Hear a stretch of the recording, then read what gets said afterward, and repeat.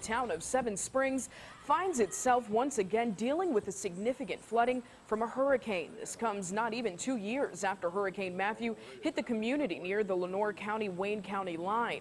Our Dominique Moody spent the day surveying the damage. He kicks off our team coverage tonight.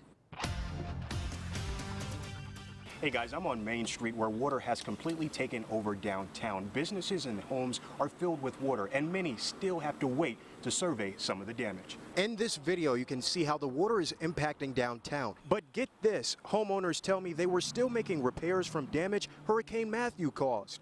I caught up with the town commissioner and the town's fire chief. Listen to what they had to say. People would just be patient with us and believe in us.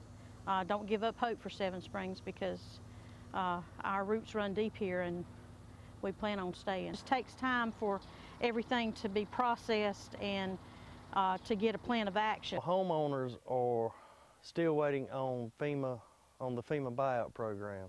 And as you heard Hughes mention, this is a process. Buyouts from Hurricane Matthew have yet to happen. Grants need to be approved. Business owners need to examine the damage that is done. Keep in mind the town's commissioners have to wait to get into the town to prepare all information for approvals to be made. Coming up tonight at 6, you'll hear from the people inside the town and how they plan to move forward. In Wayne County, Dominique Moody, 9 on your side.